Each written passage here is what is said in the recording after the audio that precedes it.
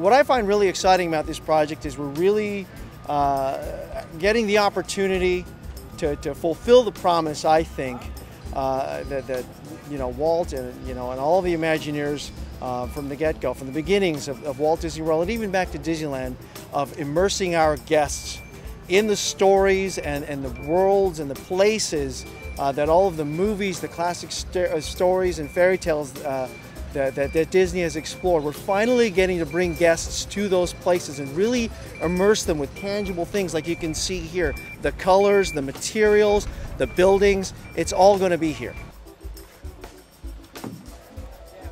What we're doing here with the Fantasyland Magic Kingdom expansion is essentially we're almost doubling the size of the existing Fantasyland. It's the biggest expansion Magic Kingdom has ever seen to date in one fell swoop like we're doing here.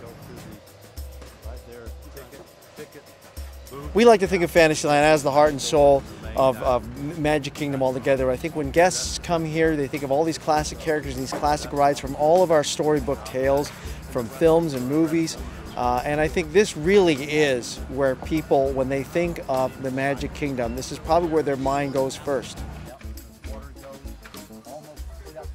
It's an extension of what was previously defined as Fantasyland being inside the castle courtyard, which we like to call it, which is just right there adjacent to Cinderella's castle. Now we're expanding that definition of what Fantasyland is into something that's going to invoke a lot of natural features, trees and mountains and waterfalls and rivers. So all of these things really just expand what people previously thought of Fantasyland, and they're really going to be blown away.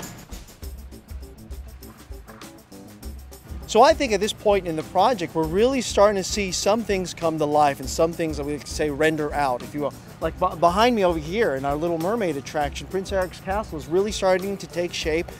Some of our guests, you can certainly, can see Prince Eric, and a lot of the Beast's castle and other areas over the construction walls really start to come alive.